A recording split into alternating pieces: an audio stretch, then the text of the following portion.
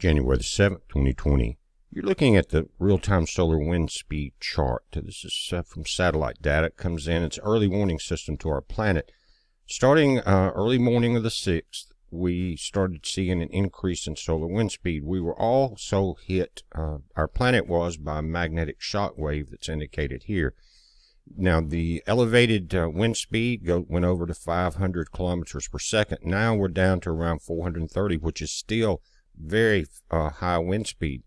At over 500, guys, you're approaching a million miles per hour. What's happened is that a series of quakes from that pressure have hit Puerto Rico. The latest is a 6.48 kilometers south of Indios, Puerto Rico. Now, yesterday we were getting 5.6s, 5.7s. Now, two of the quakes have moved inland. Again, yesterday these things were offshore, and there's been damage there. I've seen buildings collapsed, two-story buildings and things like that, sitting on the first floor, cars crushed, landslides. A lot of information coming out of there if you'll look this up. If you have friends in the area, check on them.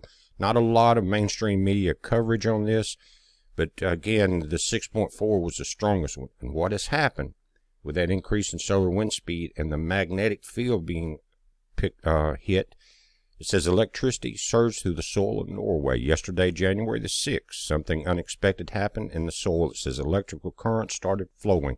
Reports Rob Stams, who monitors ground currents at the Polar Light Center Geophysical Observatory in Lofoten. This chart recording shows a sudden surge at around 1930 UTC time. These are your magnetic and ground current charts. They hit, and also unexpected auroras. We probably went through a heliospheric current sheet, and if you look that up, I've got videos on it from years ago, but it's a wave of magnetic energy that ripples away from the sun, and if the Earth crosses it at a certain point, we have this happen. But it says, again, you've got the auroras coming in, and these ground currents, guys, we covered that extensively while CERN was running. Now CERN they've been down for well over a year. They're now talking about not coming back online for another year or two.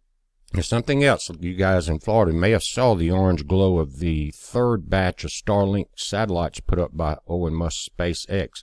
Guys, at 5:55 this morning, Central Time, AM, this thing come over my house, and it was a bright string of pearls. Now, this is not from the one last night, but you see this training effect? What had happened last night after the launch, these things were so close together. In other words, they hadn't spread out like this train you see here, that it looked like one long object. I happened to look outside. It wasn't daylight yet. The stars were bright. It was clear. And not got it light enough to knock that out. And suddenly, it looked like a solid comet streaking above us. And my wife and I saw it for a few seconds. This thing's moving at 4.8 miles per second.